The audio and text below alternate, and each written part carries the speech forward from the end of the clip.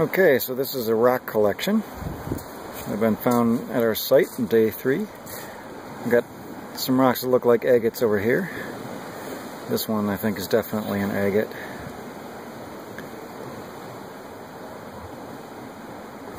And then we have a brown agate-like one. Kind of cool, but I don't know if that's actually an agate. And this rock is just kind of cool right here. Also, probably not an agate in this case, but it's got cool colors.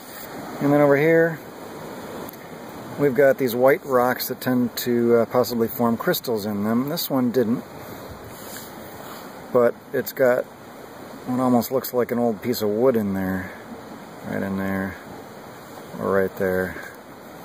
Maybe fossilized. And this one actually has crystals in it. You can see them glint in the sun right here. So this is a geode. I found several of these.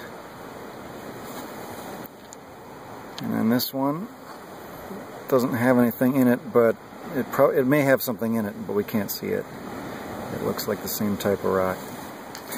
Then we have over here our striated rocks. This one's got just a white stripe right through it. And this one, a little bigger, formed from a couple of different layers with something sandwiched in the middle.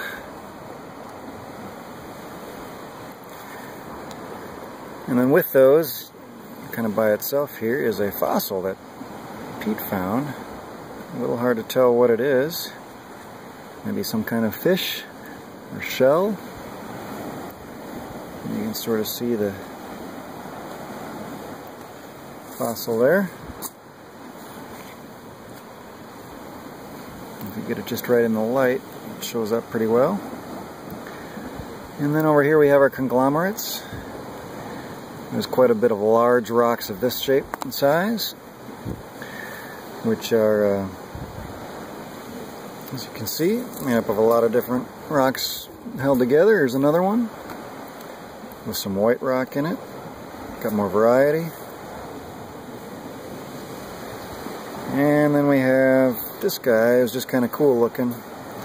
All these white lines in it. So it formed some mixture of stuff, it looks like.